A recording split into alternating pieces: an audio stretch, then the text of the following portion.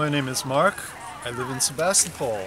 I followed my intuition to come on this hike, and I found that with the breathing exercises that we did, continuous breathing, that it gave me some distance from my continuously active mind. I could see the thoughts running in the background. They didn't have a hold of me so strongly.